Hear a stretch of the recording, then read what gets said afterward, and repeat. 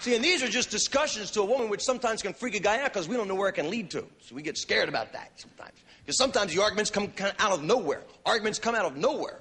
Have you ever been awake in the middle of the night by the other person? Wake up, wake up. I had a nightmare about you. We were driving in the desert and you just left me there.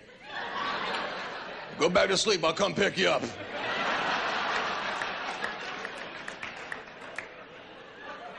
As soon as I finish fighting the monster in my dream, I'll come back. Number one thing couples argue about? Money.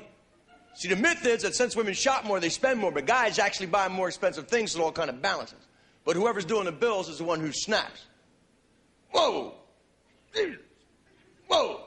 Hey, babe, come here a minute. We got a little economic discussion here. See, you can't spend more than you take in. Stop me if I sound out of line. Look at it. This bill's yours, that bill's yours, that bill's... When do you come up for air in these places anyway? Babe, you got to cut down. You're spending too much money. What about your boat? My boat. I need my boat. You know that fish you ate last night? That fish that I caught with my boat?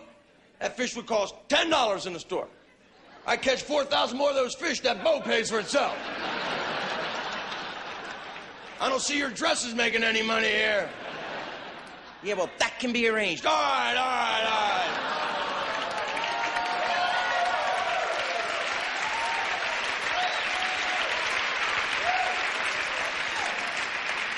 Try to have a discussion. Other ways to start an argument, guys, you can stay out late. You absolutely know that. Especially if you're married or living together, you got a curfew. At some time, you better be in the house or come through that door with an injury. Last call. I got to get home. Tony, break my leg. Thanks a lot, guys. I'll see you tomorrow night. No, I can drive. It's an automatic. I'm all right. Canyon Man would not break his leg. It's great you're doing my jokes for me now. That's terrific. That's all past for me now, though. I don't argue with my wife at all. She's pregnant. I just try to do whatever she wants done. That's the way I feel. We're very happy about this. Man. Very happy. It's great. It's great.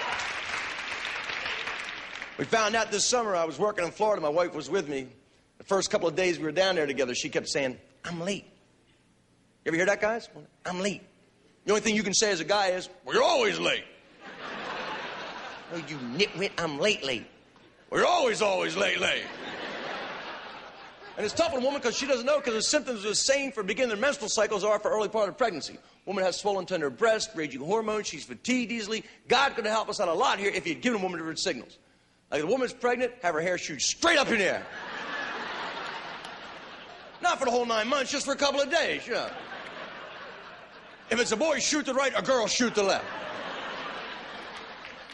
You know, have this happen instantaneously in a moment of conception. So if you're trying to have children, you know the results immediately. It's good! No good, off to the right. So we were down there, we weren't at home. I said, well, we'll find a doctor tomorrow and get a blood test. She goes, I can't wait. I want to know tonight. I can't wait anymore. Let's go get a home pregnancy test. Sure, okay, you know. So we got in a rental car, and then we drive to the drugstore, and she waited in the car, and I went in, and I bought a home pregnancy test and a box of tampons. Well, she wanted to be covered either way. Understood. Yeah. I have no problem doing this. I buy feminine hygiene products for all the time. I hear some guys are embarrassed to do this. I don't understand that. What is the guy worried the clerk's going to think to use the stuff for himself? I go up to the register, I'm practically bragging. I got a woman!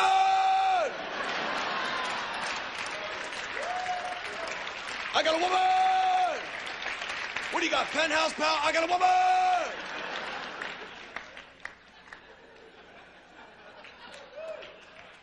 That's just one of these things, guys. You know, if we're going to hang around women on a regular basis, we have to understand this about them. It's the same thing with PMS. I hear some guys complain about PMS. And a friend of mine who's been married a long time set me straight about this a while ago. He says it's a guy's responsibility to react favorably to it because a woman gets blindsided by it every time. What he told me to do is you keep track of her menstrual cycle in your calendar. That way, if things start to get extreme, guys, you can check it out. Because you're not going to have them. One day you just walk in the house and she's like, shut the door, shut the door, shut the door. Wait a minute, babe, let me look at something in here. Oh, yeah. I'm shutting the door. Because I'm a good boy.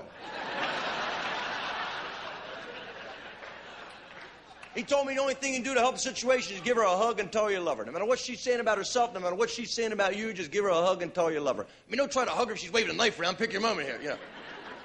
But the dumbest thing you do is try to tell her that her behavior has something to do with PMS. And wait a minute, baby, you think the fact that you're yelling at me about the door being open has maybe something to do with your time and the month is coming on? And why do you think every time I'm angry it has something to do with PMS? Maybe it's just the fact that I'm sick and tired of walking around behind you, close doors, turn off lights when you think the whole world revolves around you. Won't you shut the door, shut your mouth, you idiot? Thank you very much, folks. It's been a lot of fun. I appreciate it.